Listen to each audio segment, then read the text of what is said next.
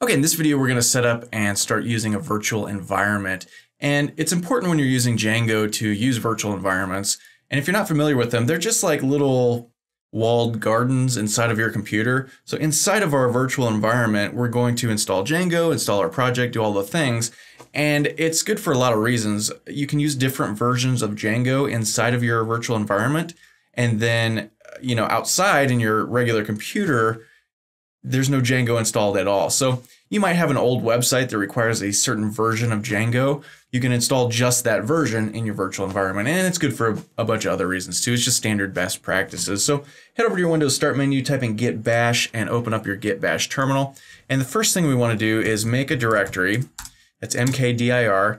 And we want to just create a directory that's going to hold all of our project files. So I want to put this in the C drive, and let's just call this Django API. Now we want to move into that directory, change directory, cd, C Django API. And if we type ls, we can see there's nothing in there. Okay, so now we want to set up and start using our virtual environment. So to do this, Python comes with a virtual environment that we're going to use.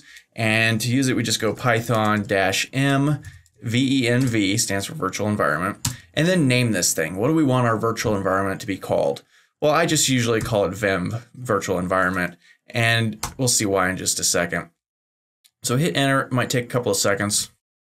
Okay, so now if we type in ls to list the stuff in this directory, we see there's this new venv folder.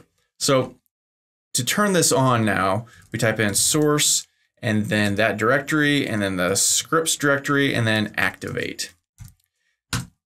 Okay, and you'll notice every time I hit enter now, there's this little venv in parentheses. That means the virtual environment has been turned on. So that's on Windows. I think on a Mac, in order to turn it on, you type in source, and then I think it's bin activate.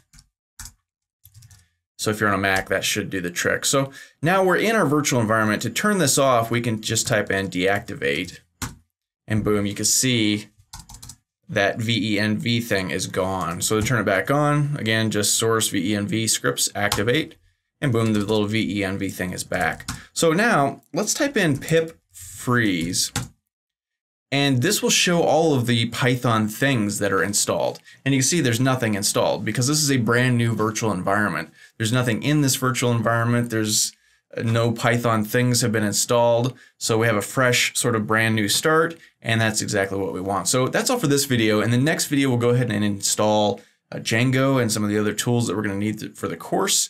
And we'll do that straight from the terminal. It'll be super quick and easy. And that'll be in the next video.